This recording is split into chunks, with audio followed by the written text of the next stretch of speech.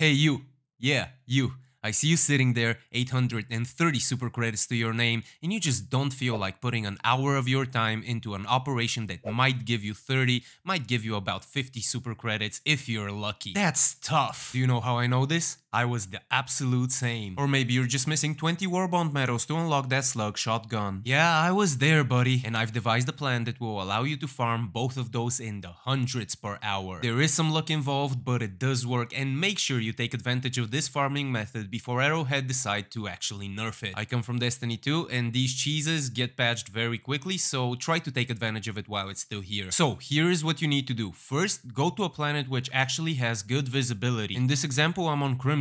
Next, lower that difficulty down to 1, trivial. You'll see why in a sec. Dive down to the planet and start looking around for all of the points of interest you can find. They won't be marked, but since you're on the lower difficulty, the map will be small enough for you to actually be able to walk across it very quickly. Look around for downed ships and containers in the ground. All of these can have requisition slips, which we kinda don't want, super credits, or Warbond medals. Here's where luck is involved, because Warbond medals will vary from 1 to 3. Super credits in general will be 10, but in some cases you might get lucky, hit the jackpot and get 100. Make a mental note of all of the points of interest so you can remember them for later, or you know, make a screenshot. Also, listen to your Helldiver operator, because when you're near a point of interest, they will actually say they found something interesting, and also the chat will show that you found a minor point of interest. There's something here.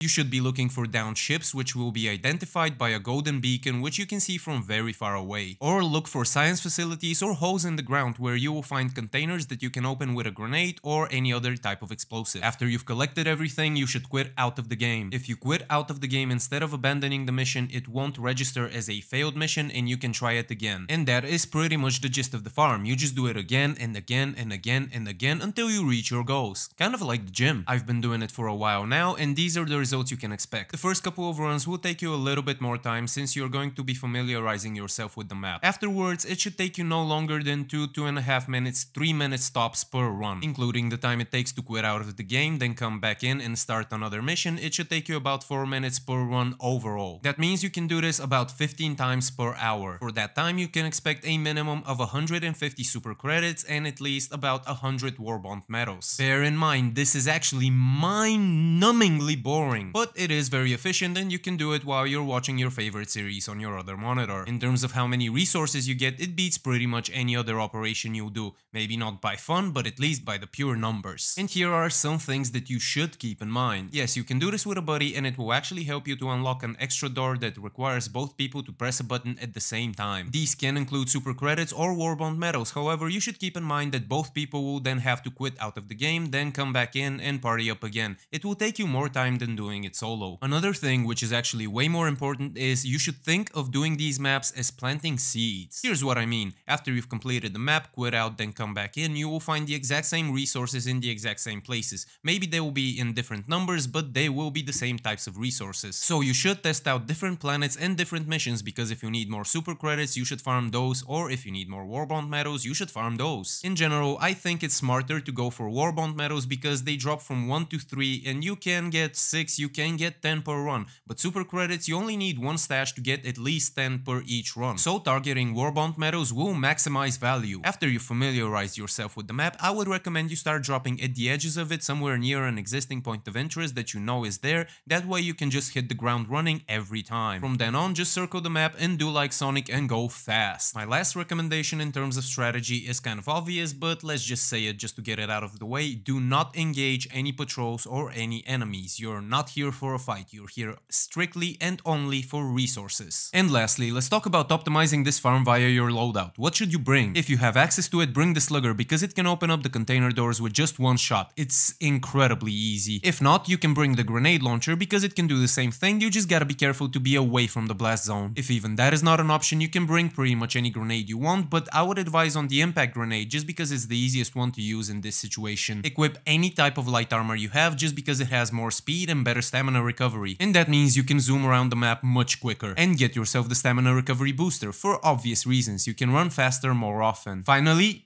this is gonna sound a bit crazy and I'm sure no one has ever told you this before, but I would recommend you bring the jetpack. More mobility means quicker clears, means, well, stonks. Any other stratagems don't really matter at all because you're not going to engage any enemies. Also, do you remember when IGN said this game is pay to win?